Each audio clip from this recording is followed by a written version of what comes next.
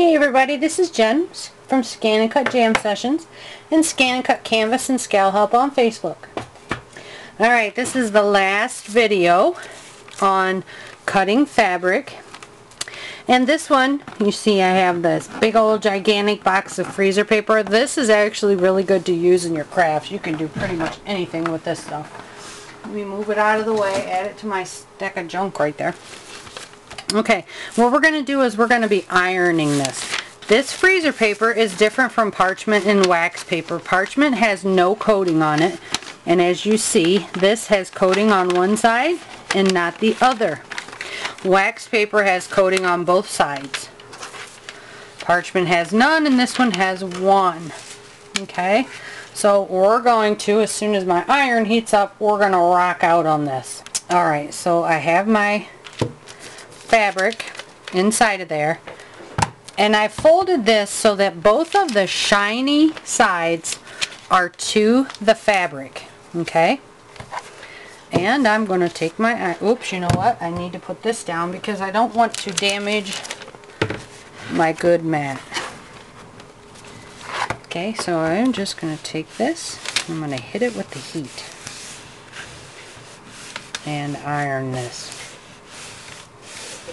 And one of the admins that was on our group before had talked about doing this technique and was going to do a video and never got around to it, so now is my turn to take up the slack and get it done. Okay, so let's see here. Oops, sticking all the other junk that's already stuck to it. I need to find my old ironing board.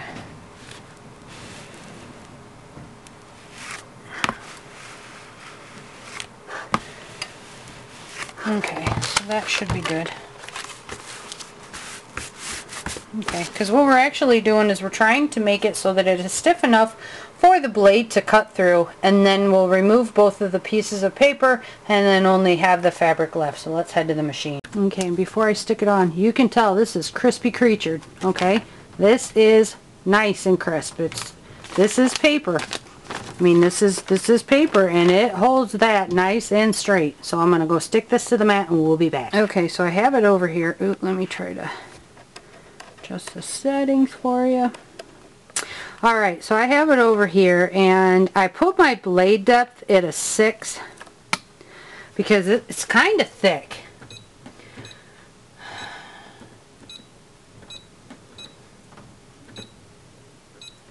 Let's shrink this down. I don't need a huge one.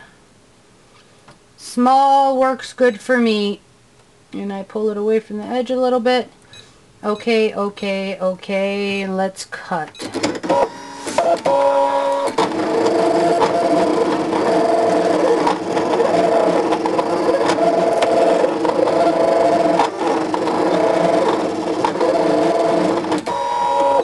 Okay, I'm going to come over here and I'm going to grab my pick before I go removing it. And we'll see what we got here. Okay, that looks like that's the trick.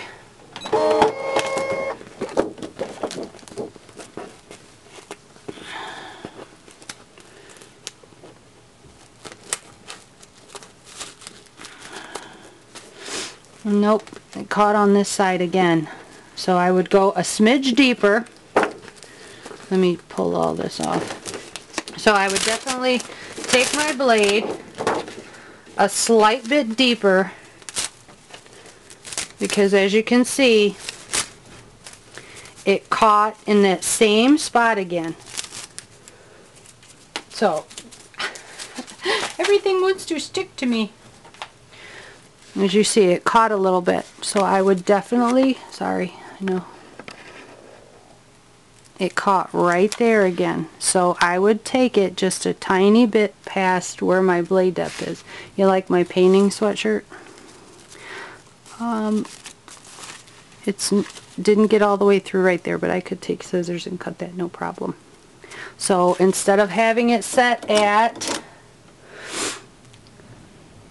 6, I would take it just slightly past that, and that would be my setting for freezer paper cutting.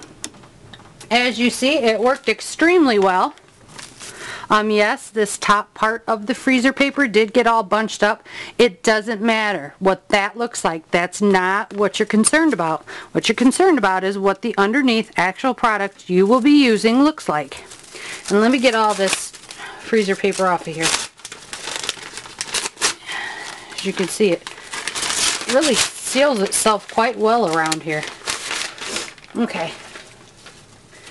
And it came off of my mat absolutely no problems at all. But here's what it looks like. It's nicely cut. There's no frays, but it is caught in this one, and like I said, it's because my blade depth needs to be just a hair deeper, and that'll get that no problem. Okay, let's take a look at my mat. Right here, there's a little bit that needs to be peeled off. Just grab it and pop it off. Okay, so that's all you need to do with it. Alright, my settings are what they always are. Speed at 1, pressure at -1, and my blade depth will be at would be at like a 6 1/4. Oops, this is my everything else blade, but this blade depth would be at like 6 1/4, or not even. I mean, just let me show you. That's what it would need to be. Just a slight bit over 6.